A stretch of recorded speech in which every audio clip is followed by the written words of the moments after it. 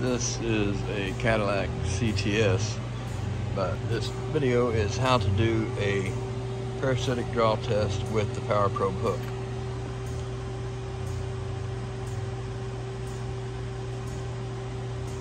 So a good rule of thumb is anything below 50 milliamps is a good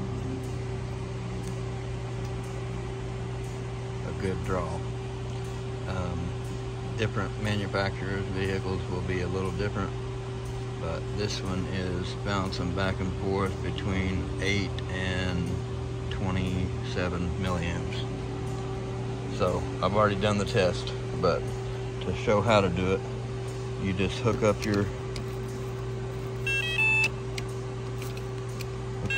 leads, positive and negative, your clamps to your battery, and then take your lead coming off the top with an alligator clip, take off your negative battery terminal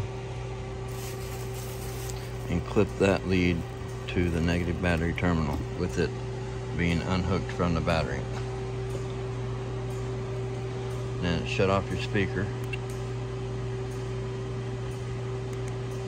and then set your circuit breaker to 65 amps. Hit select.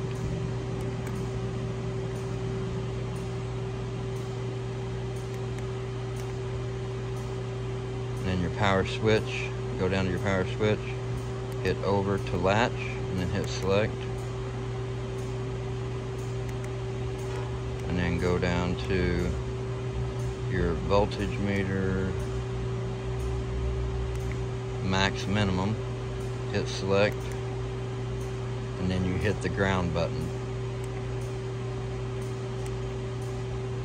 Hit select, and then you hit the ground button.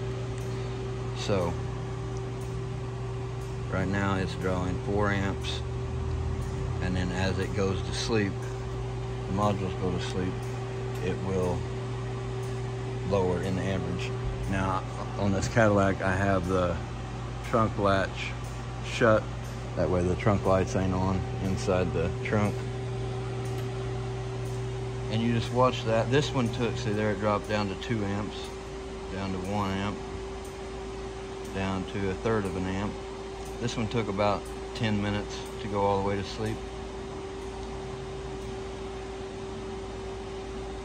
So, but I showed you at first where it was all the way asleep. So, but that is how you do a parasitic draw test with the hook, Power Probe hook. Thanks for watching. Hope you all have a great day.